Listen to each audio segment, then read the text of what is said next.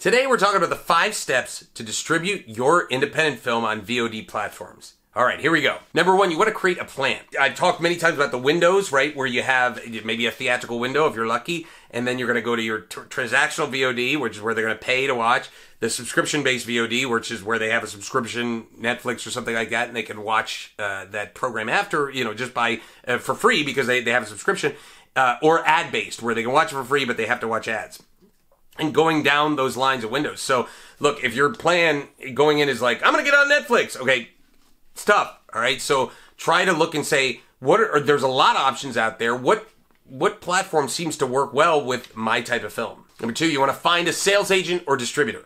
And I've said this many, many times. You're going to go to markets. You're going to go to European Film Market in Berlin in February, Cannes Marché de Film in May, or the American Film Market in Santa Monica in November. So you're going to go to one of those 3 markets, and then you're going to find a sales agent and distributor, pitch them on your movie, and they will be able to get it to VOD platforms. Number 3, you want to brainstorm marketing materials, right? You want to know, all right, what are the best ways to promote this film? Get it out there. What are the things that people are going to see and they're going to go, oh, I want to see that movie. What is it? What is it? Is it a cool postcard? Is it a great poster? Is it an awesome trailer that you got from a trailer editor? Brainstorm those materials. It really helps you get a leg up. You're going to want to deliver your movie, right? When you get a sales agent or distributor, you have to deliver it. And delivery there's a whole thing on this. I could go on forever and what the delivery is, but most likely it's going to be a ProRes 422 or a ProRes 422 HQ version of the movie, and that's the highest, resolution that you're going to have, unless somehow you did a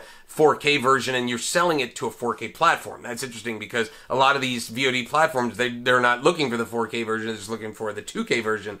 And so that in that case, it'd be a ProRes 444 and deliver the movie. And whether that is putting it on a hard drive and sending it, or whether uploading it. Now, some of those files get gigantic. ProRes 444, I would not recommend uploading. And so bottom line is, when you can get that movie, you get that's a whole thing, right? There's a whole list of delivery elements you got to do, and it's a big step in getting your movie to those VOD platforms. Number 5, then you want to promote the movie. You don't want to just put it up there and just go, oh, I hope people see it. You want to go and follow up and get all the actors and the cast and crew to be tweeting about it, posting about it, Instagramming about it, anything you can do to get people talking and get them to click on links and watch your movie.